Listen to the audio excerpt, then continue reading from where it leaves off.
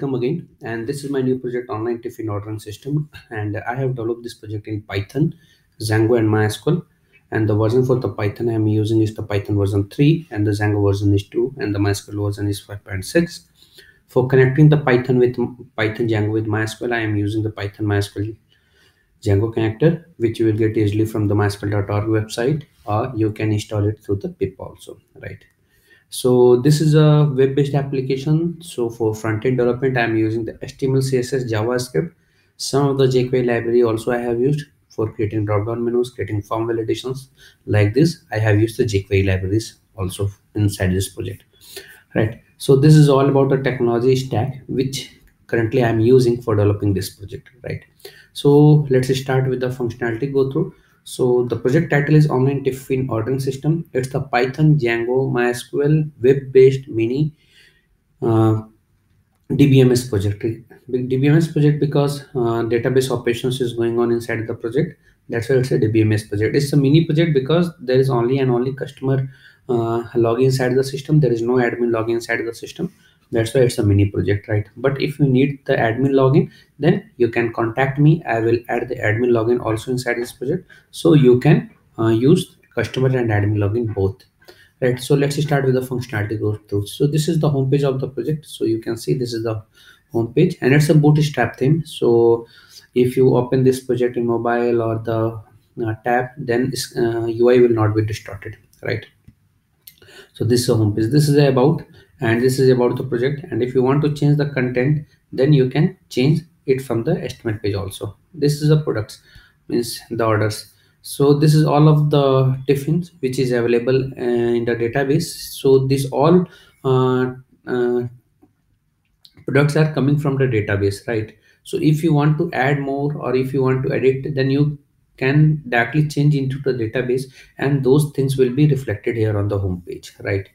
Okay, so this is, even you can filter the records from here also. So you can see records are getting filtered out here, right?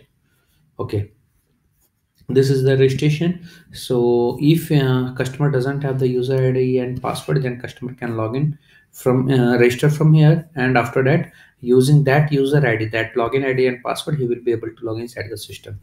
This is a contact us. This is a static contact us page. I'm not saving the value of this contact us page anywhere into the database, right? So it's a static contact us page, right? Right, so let me go through the login. Okay, so the user id is customer and the password is test. So once you log inside the system, you will get the dashboard. So in the dashboard, you will get the my orders, all of the orders which you have placed earlier. So this is the order details, right? So this is the my orders page, right? And this is the my account. Okay, in the my account page, you can update your account details. Even you can change your password too. So you can change the password from here also, right? So this is the change password page, right? So now I am going to order some of the food, right? So this is a buy now, and how many items do you need? So 3 items. So this one. So there are 3 items, and the cost per unit, means cost per item is 199, and the total cost is 597, right? So I want to order some of the non-veg. So this one, and add to cart 1 item. So total cost for both of the item is 897 rupees, right? So once you click on the proceed to checkout, then it will be redirected to the payment page. And if you click on the continue shopping, then you will again get, you will be redirected on the product page, means this one, right?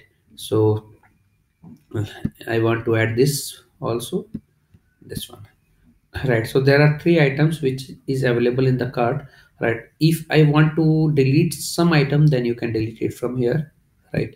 And that item will be deleted.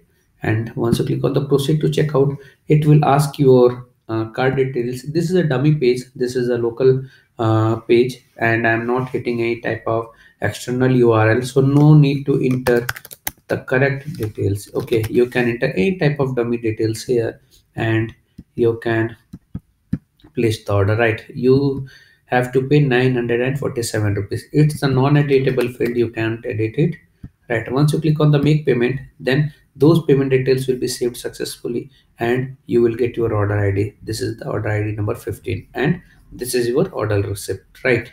And you can check your orders in the my order history, right? And this is will be the last order. This is the view order, right? So this is all about the functionalities which I have developed inside this project, right? One more functionality I have developed, this is the logout functionality, right? So once you click on the logout, then the above administration menu will not be displayed, and uh, and you will not be able to access your internal pages, means my orders and my account section. Let me show you logout.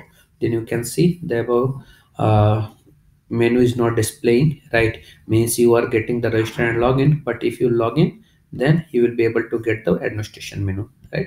So this is the functionality I have developed inside this project, right? So as I told you earlier, this is the Python Django web based mini project, right? And if you need more functionality in this project, just put it into the comment. I will incorporate those changes. I will make this project more better and better according to requirements. And don't forget to subscribe our channel for getting the latest project videos on the latest technologies. Thanks for watching the video. Thank you very much.